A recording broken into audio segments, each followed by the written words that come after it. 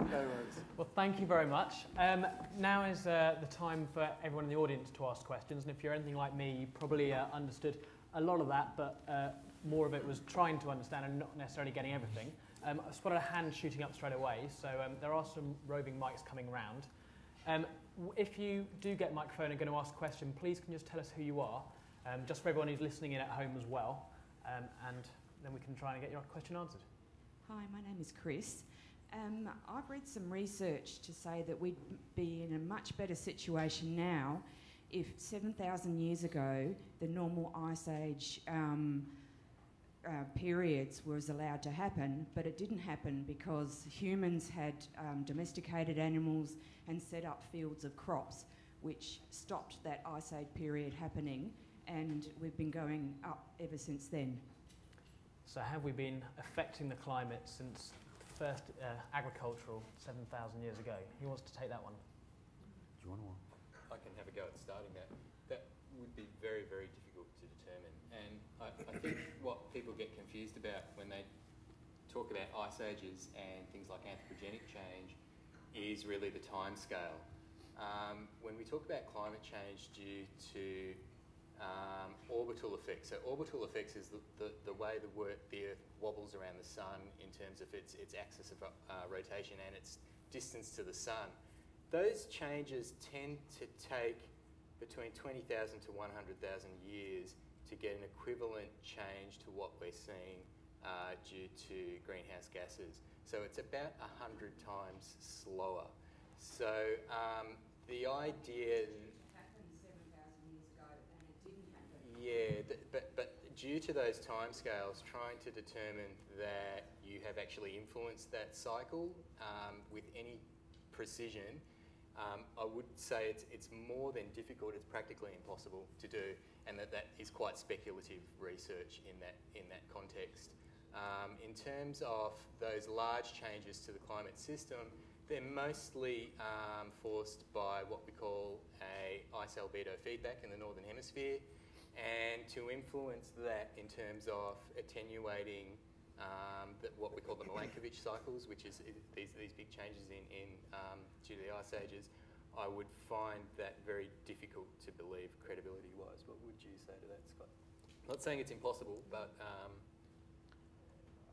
Well, on the second part of the question about whether humans may have influenced climate prior to the Industrial Revolution, I think locally it's certainly true because through, for example, in Australia, through fire, widespread fire. So I think we've changed, and in Europe and North America, I think we've changed the landscape dramatically from certain periods. And I think that would at least have a local effect. And maybe some of those effects went beyond just the local region. So, I think it's a really interesting area of research that should continue. Yeah, certainly understanding land use changes and including in previous to the 20th century is a very interesting area. I think Carl's point about the orbital changes operating over large time periods is as the trigger for our going into and out of ice ages is really important. There's some work that's been basically arguing that. We were due to going back into an ice age through those orbital influences maybe in about 3,000 to 5,000 years, but we've possibly put that off by our human influence on the climate. We've actually put that off by 30,000 years, I think the figure was. So, we are having substantial impacts on our climate system just over quite a short time period, as Carl mentioned. Yeah, so I don't want to labour this point, but yeah, for the ice age cycle to work, you need a low carbon atmosphere. And actually, once you go above a particular threshold, you tend to turn that mechanism off, and that's certainly what you see through the paleo record. Thank you. Just to point out that do keep your hands up, because there'll be quite a few people asking the questions. We've got one at the front here, and then gentleman at the back up there. James Ward from University of South Australia. Thank you to all the speakers. They were really interesting talks. I've got a question for Scott, I think, mostly, looking at future scenarios, in particular emission scenarios, and you showed a graph that considered the low, medium and high emissions scenarios for temperature rise. Now there's a growing body of literature emerging that looks at concepts called peak oil and peak gas and peak coal. And so we're talking about the production of fossil fuels reaching a peak and declining in the near future. I've recently published a paper which reviews this literature and finds that these estimates of future fossil fuels are much lower than was previously estimated by the IPCC, and consequently the B1 or the low emission scenario seems to be the most likely, unlike the high emission scenarios, which are generally considered to be the most likely due to recent tracking. So I just wonder if you have a comment on that, Scott. Okay, so just to summarise, I think what we're saying is fossil fuels might run out to the point that we won't get to the extremes that are being predicted. Yeah, I think there's... I'm not an expert on what's going to happen to the emissions. We're climate scientists, so we rely on other experts in the field to provide that information for us, which we then feed into our climate models. But I think there's much uncertainty about what the emissions are actually going to be. And I think one major factor is what the global community actually decides through policy as to what will happen to our emissions. So I agree with you that towards the end of the 21st century there are very large uncertainties in what the emissions will actually be. But the IPCC is going to produce a new report in the next couple of years, and lots of clever people, perhaps you're one of them, has been involved in the process of coming up with new scenarios for the future. And my understanding is that the bulk of the opinion is that they're not too dissimilar to what we used last time around, but there are some differences. But I take your point that there are uncertainties, but getting back to what Carl said, I think we can't rule out any of the scenarios that I presented at this stage. So I agree that we could consider lower scenarios, but then someone else may plausibly come up with a higher scenario. So you mentioned low, medium and high, but I think it's not necessarily as high as we can go. Okay. Yep. Just quickly to that, so the idea is not only will we run out, but it'll become less economic to exploit these, which will actually reduce the use. There's certainly a physical argument there and an economic argument there. It's very hard to zero in on what that will be. The salient point from the science is that we've got more than enough fossil fuel reserves to take us up to about 500 parts per million CO2. And once you do that, you basically put the Earth into a position where positive feedback effects start to come into play. And those positive feedback effects also include spontaneous release of CO2 from the oceans and from the biosphere itself. So if you are counting on us running out of fossil fuels in order to avert a dramatic climate change, as a climate scientist, that would be quite a strange thing to do. And I know that's not what you're saying, but that is an argument that some people are putting forward. Yeah. Okay, so we've got a question, gentleman at the back, and then the lady down here.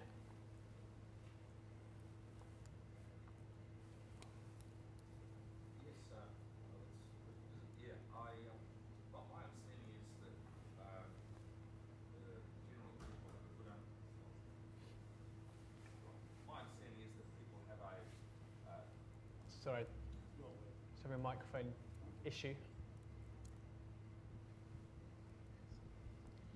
Testing.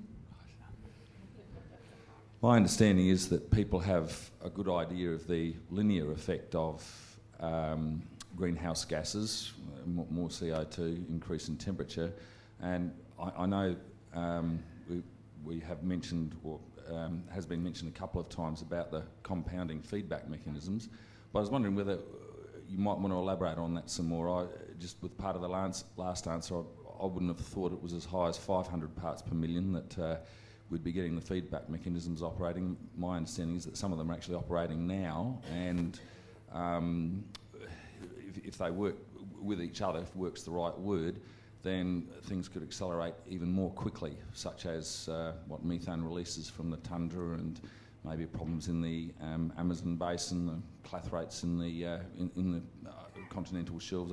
I gather about a dozen of them that could feed on each other and themselves and make things worse. Yeah, the response of the climate system to increases in greenhouse gas concentrations fundamentally relies on feedback processes. So what this means is you increase carbon dioxide, that increases the temperature. But once you increase the temperature, then that can increase the amount of, let's say, for example, water vapour in the atmosphere. And so that too is a greenhouse gas. So you get much more bang for your buck. So another way, rather than using feedbacks, you can just call these getting much greater bang for your buck from other things. And I think what Carl was talking about was the feedbacks associated with a greater release of carbon dioxide as time goes on. But you're quite right, there are many other feedbacks at work right now, including the water vapour feedback, including the cloud feedback and so on. So I think you're quite right. Yeah, and within that context, you know, your ice albedo feedback, so how quickly something like Greenland, the ice shelf starts to break apart, are things that are very difficult to answer. And I think the atmosphere that the science has been conducted in to actually talk about rapid shifts in climate or sudden shifts in climate has generally been labelled alarmist. So climate scientists have tended to shy away from talking about very dramatic shifts in climate, and we've tended to talk about mean changes. So the models will get rapid shifts, but because of the process of the science, we tend to use a whole lot of models and find a mean trajectory, and we're very confident about those, so we'll present those. In another alternate reality where the discussion was perhaps more sensible, we probably would talk about dramatic shifts in climate more. Okay, so maybe move on to the media in a minute. We've got a question from the lady here, then the gentleman from the sound booth, and then the gentleman over there. I just wondered what the panel members' response would be to those people who say that we shouldn't bother with things like carbon taxes or emissions trading schemes and so on because, hey, we can't make any difference and the rest of the world isn't doing anything, and so why don't we just wait till last and let everyone else do something? Okay, so Australia's too small a fish to make a difference. I wonder if people actually know what Australia's relative total greenhouse gas emissions are in relation to other countries. We certainly, not per capita in total, emit more than France and Spain and Italy, and within the next decade we will probably emit more than Germany, whose emissions are coming down. I don't think you'd find many people that would say that Germany is a small fish and doesn't need to do anything on the global stage. So in terms of our emissions, everyone's emissions are dwarfed by China's and the United States. But then when you get to that second tier of industrialised nations, actually we're all within a ballpark figure of each other. So personally, I mean, I'm not a policy person, I'm just a scientist. It doesn't seem to make logical sense to me, but yeah. Okay, gentleman at the back. John Patterson, University of Adelaide, retired. Look, I wonder, I think Ray mentioned in passing about solar variation in the solar constant. I wonder if you could tell us what is the situation regarding the variations in the sun's output, and is that a consideration in the present discussion? Is that for Darren? I don't think I mentioned that. Who wants to jump on that? Yeah, in our climate models, we can put in individual forcing. So I talked a lot about putting in increases in greenhouse gases, but you can actually also put in changes in solar output. And we do find that it is a major factor during the 20th century, that some of the changes that we saw can be attributed to changes in solar output. We can also do the same thing for changes in volcanic activity. So what we find is that obviously right near a volcano, things warm up, but actually the explosive volcanoes spew out very fine dust into the stratosphere, and that actually blocks the sunshine, and so it actually leads to a cooling of the planet for a year or two or even longer. And so if you get a succession of these changes, you can actually drive decade to decade and generational changes in the climate system. And lo and behold, when we put these in our climate model, we do find that they have an impact. But what we do find is that while these things have an influence, a very important influence, they don't enable us to capture that accelerated warming that we've actually observed. It's only when we put in the greenhouse gases increase due to human activity that we can recover the accelerated warming. So the variations in solar activity explain about 0.1 of a degree, perhaps, and we've seen about 0.7 or 0.8 of a degree of warming. Yeah, and over the last few decades, the solar forcing is actually going in the wrong direction. If it was just solar forcing, you'd actually expect a cooling of the climate system during that period of most rapid warming. To capture all the variability, you need to put all the forcing in there, but to get the warming trend, you need the greenhouse gases in there. Great. Okay. So we have a question here, and then the lady at the front. Yeah, my name's Matt Tomchak, and I want to come back to some shorter timescales. So Darren's opening graph. We had 15 years of drought. The Murray River didn't reach the ocean, and that was the period when there was a lot of political activity and convincing that something had to be done to sort out the Murray River, and that it is basically over-allocated to irrigators. Now we have a massive amount of water coming down. The lakes are full. The river is 4 meters above normal in Blanchetown. What do you say to the irrigators in Queensland and New South Wales when they say, well, we're all back to normal, we don't have to do anything? And that's what they are saying at the moment. Well, there's quite clearly, there's been quite a lot of work looking at what was driving the drought through the last 15 years or so across southeastern Australia, and the resulting declines in stream flows in the Murray River system that caused, that Carl mentioned, that there's really strong response in the hydrological system to that declines in rainfall, and that work through a project called the Southeastern Australian Climate Initiative established that most of that drying across that last 15 years or so could be linked to the human influence on climate change through stronger high pressure systems over southeastern Australia. So, and particularly in that autumn period that Carl mentioned. So there's very likely an underlying drying trend that can be linked back to the human influence on climate that was driving that drying over southeastern Australia and the Murray River system. Now that's very likely still there, and we're likely to see that re-emerge over the next year or few years, possibly even this year, once this very strong La Nina event is finished. Yeah, there's a distinction between drought and a systematic shift in the rainfall. So what we've really been looking at across southern Australia is about a 15 to 20% reduction in autumn and winter rainfall. That's been exacerbated by repeated drought over the last 10 to 15 years, which is probably natural.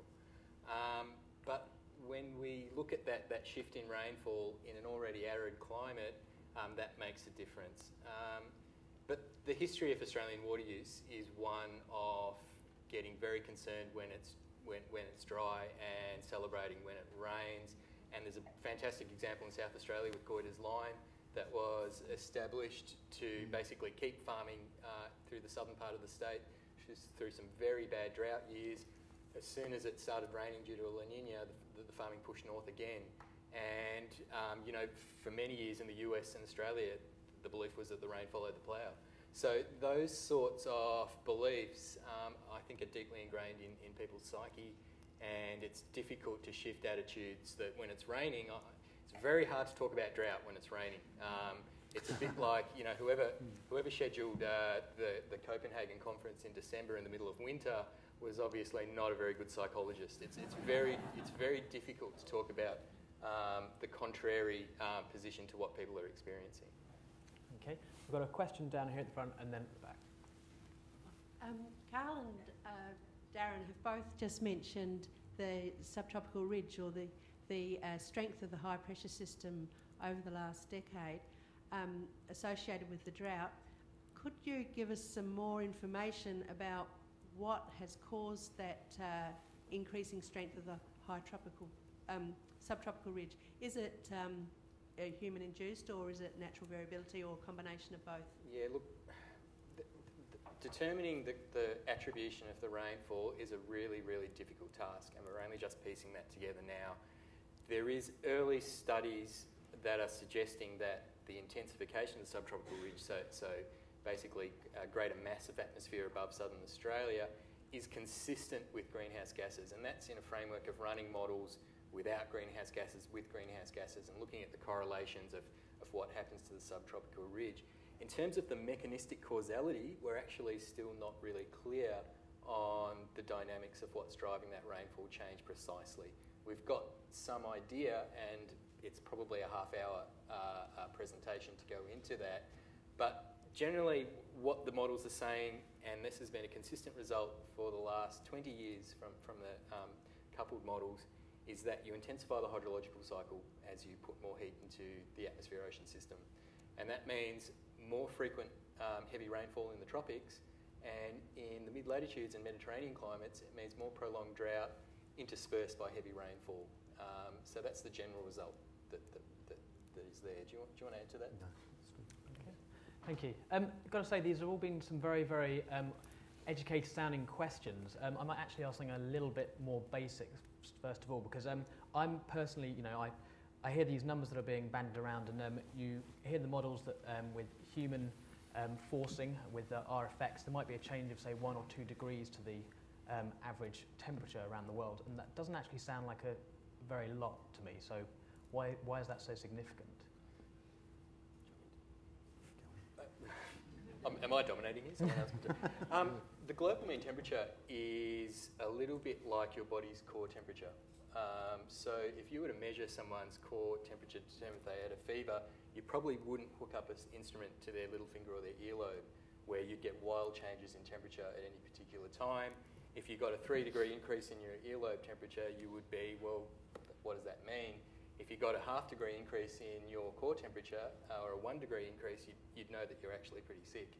And the global mean temperature is a little bit like that. It's a measure that does not change rapidly in a way that we have seen over the 20th century by associated with greenhouse gases. Why that's important is because it really talks to a complete shift of the climate system in terms of the extremes and the weather that we experience. And I'll let Scott probably take that up. Well, I was just going to say, it's a global average. 1 degree is a global average, and so some places warm up more than that and some places warm up less. And what you find is that the Arctic, for example, tends to warm up a lot more than the rest of the world. And you have to remember that 1 degree is somewhat larger than what the warming has already been. And the projections are for not just 1 degree, but somewhere between 1.5 and 6 degrees. And let's take somewhere in that mix is probably what's going to happen. But let's suppose it's mid-range, let's say 4 degrees. Think back in recent times what the hottest day you remember, and add on 4 degrees. It's a big number. Thank you. I think coming to Australia was the hottest day I remember. Question at the back.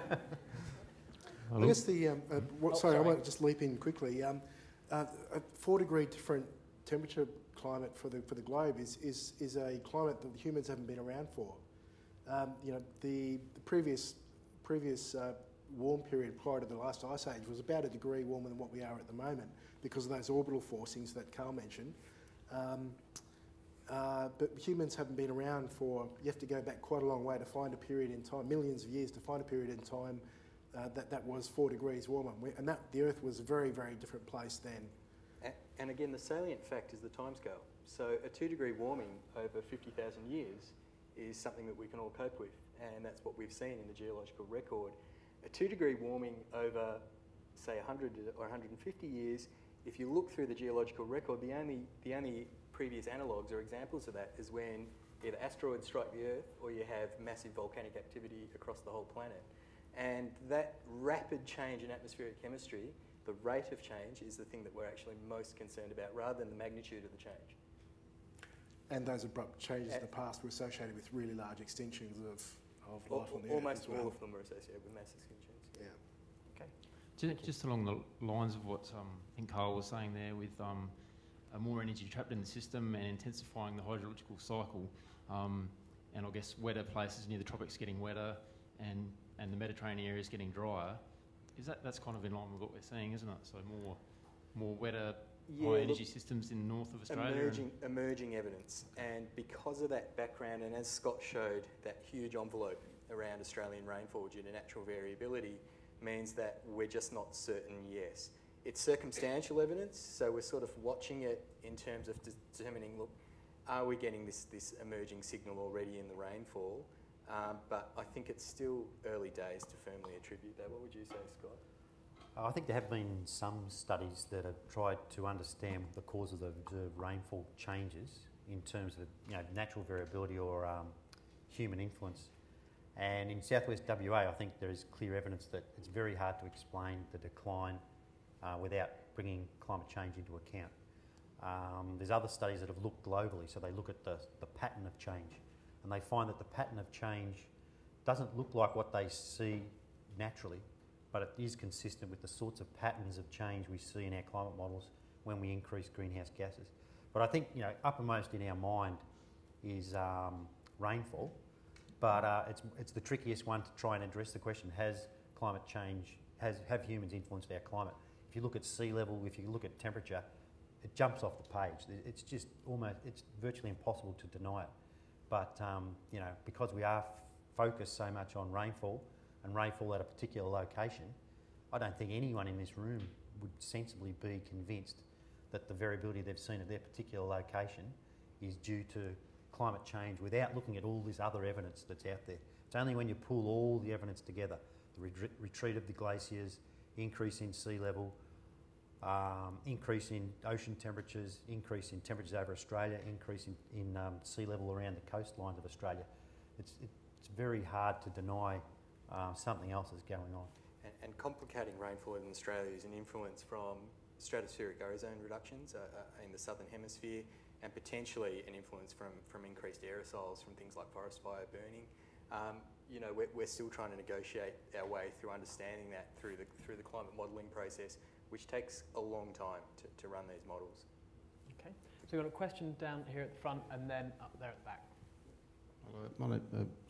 Hello, my name is John Lethbridge, Hydrological Society. Just want to get more local effects. The floods in Brisbane, we had floods in '74, and the net outcome was build a dam. So they built the Wivenhoe, and the floods in 2010, and it didn't make any difference. So what are we going to do? Build more dams or not? I'd ask you, you're the hydrologist. I actually don't have a sensible answer to that because I'm not a hydrologist. So in terms of what we do planning with water management, it's a really, what I do understand from my role with the Bureau is that is one of the more difficult things to work out is how you engineer for what we call the probability density function, or basically an envelope of changes into the future. So if we could give one timeline of what was going to happen into the future, all the planners would be very happy. If they knew at 2030 suddenly the rainfall was going to change as a step change or whatever, they'd be very happy. And so to engineer some things to account for a range of, or an increased range of variability is a very, very expensive thing to do. So that's really a diabolical planning issue that we face. And, you know, I get asked the question, well, what can you tell me? And generally the answer that you give them isn't really one that makes them very happy. So, you know, I understand this is a very, very difficult space to work in. Could I leap in there as well? And that's a really important point, I think, in terms of what we've seen in the last 9 months or so with this really strong La Nina event. There's been a large number of extreme rainfall events and flooding issues, certainly obviously in the eastern states, but also more locally as well. And so, you know, we're getting planners already and you know, emergency services people and those all sorts of different areas asking, you know, the question, is this climate change? You know, are we seeing what's going to happen with rainfall intensity changes under climate change in the coming decades? Now, it gets starts getting really complicated when you start seeing Scott's graph of we may actually see more El Nino-like conditions becoming more prevalent. So that may lead to less rain. But at the same time, we've got warmer oceans around Australia from the warming trend that Carl mentioned, causing more water vapour to be available. So we've got different competing influences on rainfall intensity, which has big impacts on flooding and, you know, managing storm runoff and those sorts of things. So very important questions for people trying to plan under climate change, but there's still a way to go in terms of those sorts of, you know, what will we actually to pin down the numbers in some of those sorts of areas. Okay, so we've got a question at the back, and then over there, and then down at the front. Yeah, hello, my name is Christian. I was just wondering, we were talking about rising sea levels and having a population spread at the coastline here in Australia. I know in Europe they talk about the Netherlands gone from the map, Denmark, huge problems. What are the predictions? Let's say 4% increase in temperature. When will this affect the major Australian cities with the rising sea levels? And maybe you can talk us through to some scenarios you would expect. How long till Australia's underwater? I might just leap in because The Bureau's National Tidal Centre, who actually install, operate and analyse the data from the tide gauges and sea level rise monitoring system around Australia, are actually based in our Adelaide office here. And so you can actually go online and look on our webpage and see their reports of annual sea level rise right around Australia. And there's, for the Adelaide area, for instance, we've averaged about 4 millimetres per year since the gauge went in at Port Stanback in 1992. So that's significant sea level rise of about 9 centimetres per year. And that's accounting for all the various movements of the instrument on the jetty and the movement of the land and all that sort of stuff. So there's quite a lot of work going into making that as accurate as possible and just reflecting what's happening with the rise of the sea level itself and not other influences. So there's very clearly sea level rise going on, and significant sea level rise occurring around Australia already. And the future projections, I guess the front line of sea level rise is increased frequency of storm surge events. And so if we get a half metre sea level rise in mean sea level rise, that's expected to change the frequency of storm surge events from about a 1 in 100 year event to about once every 5 years or so. So that's pretty significant because those sorts of events have big economic impacts. Yeah, sea level's probably going to be the biggest impact for Australia. We didn't talk about it here tonight because we're asked to talk about various things and we can't talk about everything at once. But yeah, certainly Engineers Australia, I think they've estimated there's probably about 700,000 pieces of infrastructure under threat from future sea level change. Sorry, under threat immediately, or? No, it's really this storm surge scenario that Darren talks about. So for every 1 unit of sea level rise you get, your coastal erosion is something like 50 or 100 times that. So you can get some very clear pictures around Australia on the Gold Coast, parts of South Australia, Western Australia, where there's been significant erosion from just the few centimetres that we've had in sea level rise. How that will probably play out over time is you get increased storm surges, you'll find some properties inundated, potentially at some point they become uninsurable. So it's a really huge cost in the system. And when you go around Australia and talk to water planners and everything else, it's surprising how many people how many institutions have infrastructure at sea level that's vulnerable. So really, yeah, that is one of the bigger ones in the system. And in terms of the future, again, it depends on rates of snow and ice melt, that sort of these non-linear feedbacks in the system. But it's the most integrated measure of climate change. So that means it's the most stable measure is if you measure sea level rise. Scott, do you want to talk a bit more? Okay, there's a question at the back. Yes, I have a question from our online audience from the Grenfell Street Guru. He says, can any of the speakers say whether or not the recent Queensland floods were exacerbated by anthropogenic climate change? Record. Well, we know that as Darren was saying, we've just come through a very, very strong La Nina event, and we know from our studies of history and climate models that during La Nina events the risk of flood is increased, and there's a tendency that if the La Nina event is strong, that you would expect that risk is even more is elevated even further. So I think primarily the floods we've seen are entirely consistent with it being a very, very strong La Nina event.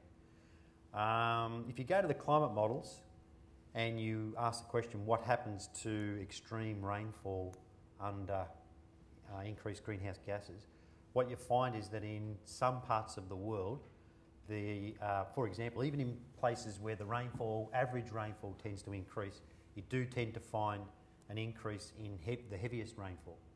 And in some places where the average rainfall declines, in some of those places, heavy rainfall also tends to increase. And so people say, hang on a minute, how can average rainfall drop but heavy rainfall go up? And the secret is because you have to wait long for the rainfall. So you have many more rain-free days, but when that rain does come, there's a tendency for it to be heavier. Now, that doesn't occur in all regions of the world, but it is a fairly strong tendency.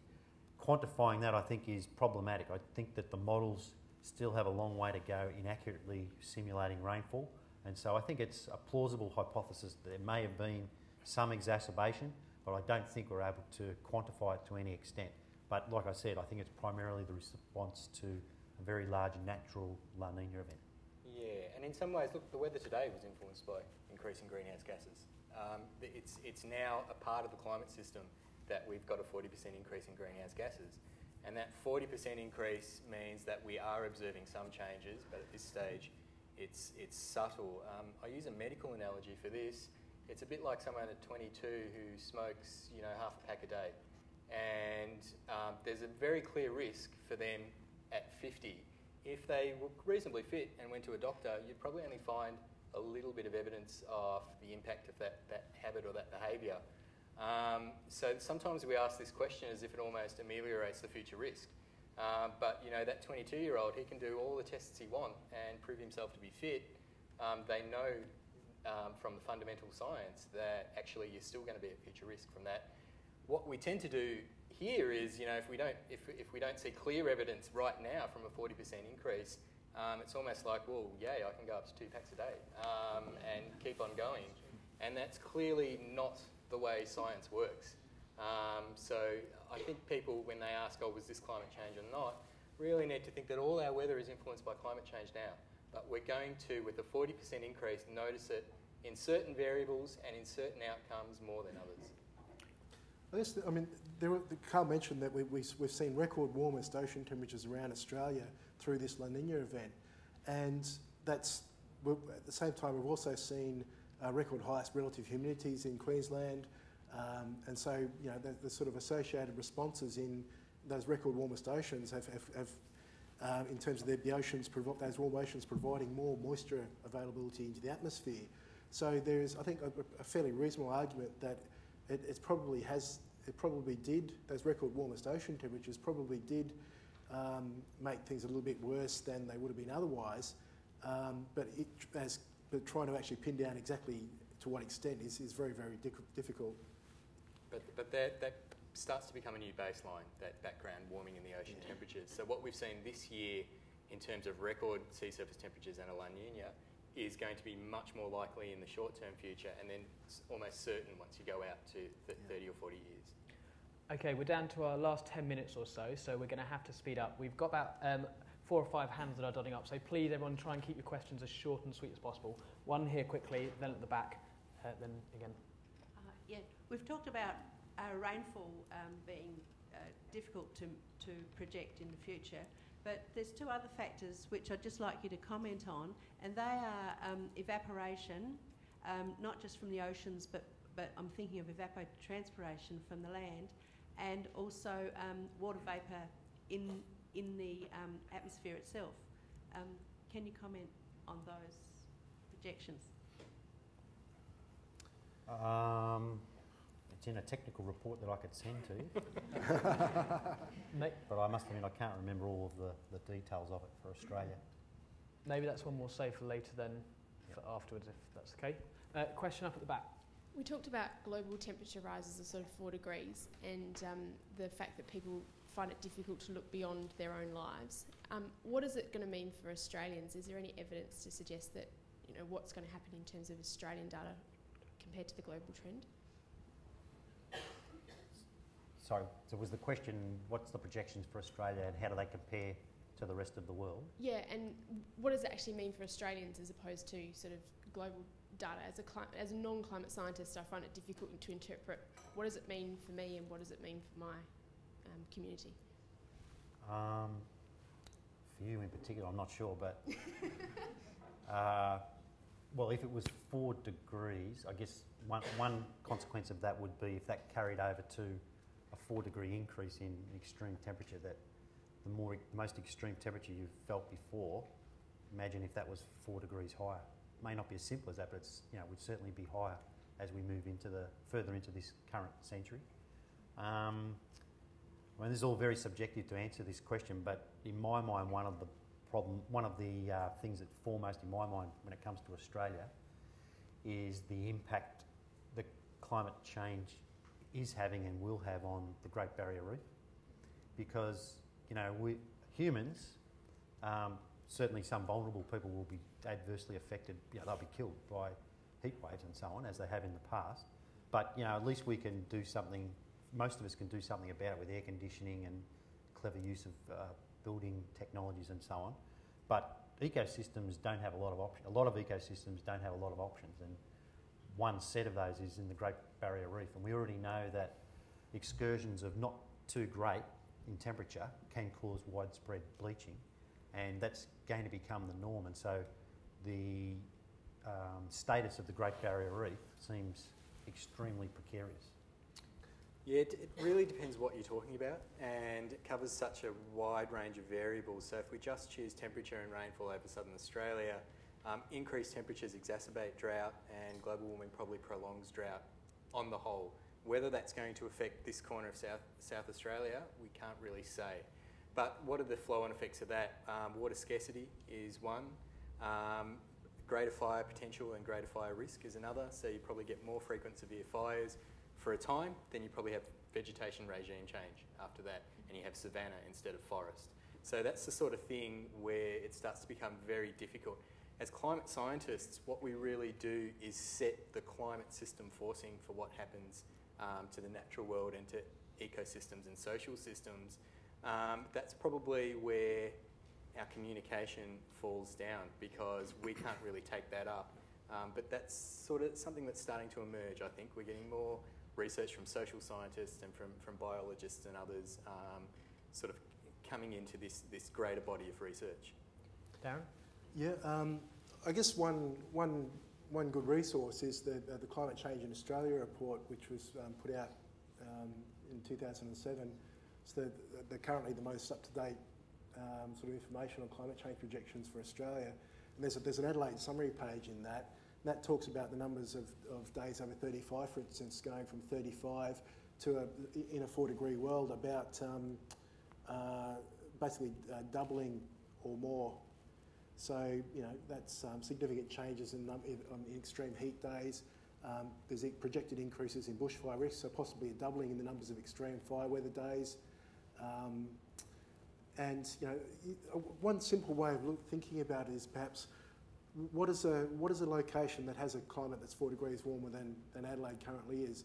And you have to start going into locations into central parts of South Australia, so up past, you know, up past sort of Port Augusta into Woomera, those sorts of areas.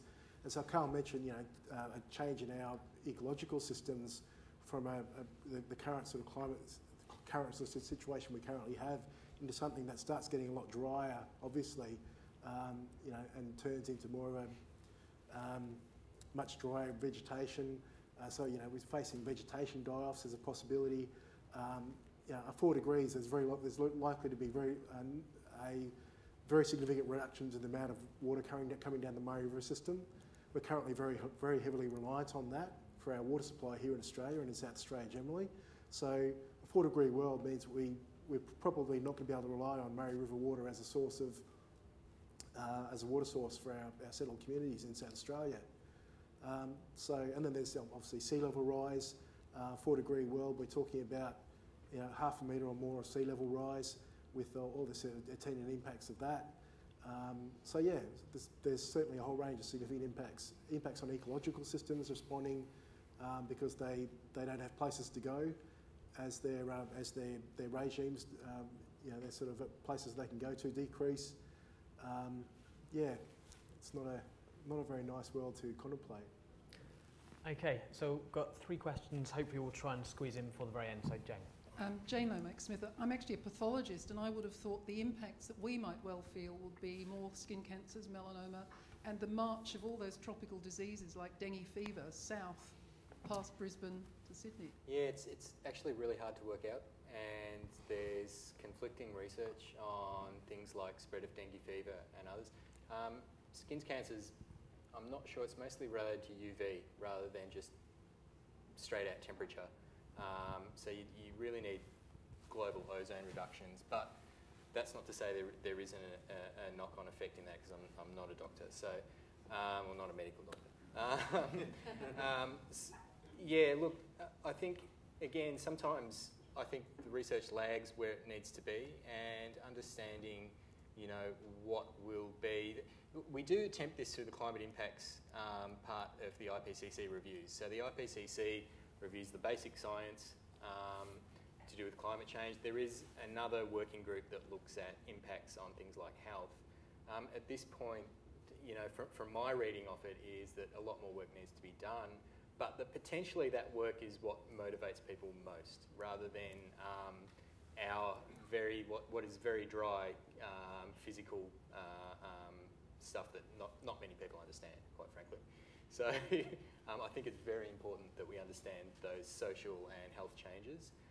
But looking at, just looking at the events of Black Saturday and those excess deaths from, I guess in the medical profession it's called premature harvesting, which is a really horrible term for people that die early due to environmental effects. In South Australia, there was a very good program, public health program, to do with checking on the mentally ill and those who are most vulnerable to heat stress, and things like ambulance call-outs and other provision of services. And deaths in South Australia was significantly less than in Victoria because of that. So there's certainly things that need to be organised at the social level in response to the changes we're already seeing. Okay, I'm afraid really time for the very, very last question. Please make it very quick. Well, this is actually not a question, but I'm trying to help the panel to answer this Wivenhoe Dam question. You have to remember the Wivenhoe Dam was built for two purposes. One is to secure drinking water for Brisbane, and the other is to make Brisbane flood-proof. And these two purposes contradict each other, because during a period of drought, you can only secure enough drinking water to keep the level of the dam as high as you can. But to actually make it flood-proof, you have to keep the dam empty so that it fills up when there's a lot of rain. And as Scott said, it is more likely that there will be longer periods of very low rainfall and then all of a sudden very intense rainfall. And you cannot handle that scheme with a dam that serves both purposes, obviously, because during the periods of long drought, you keep the dam as high as you can, and then all of a sudden when the rain comes, it's already full. So the answer is not more dams, but the answer is desalination plants for your drinking water and a dam for the flood proofing. Okay. Well, thank you very much. And we'll end it there because we really have run out of time. I want to say thank you ever so much to all of you for your fantastic questions. It's been illuminating. And of course to our speakers, to Darren, Carl and Scott, who've made it such a fantastic evening. So thank you.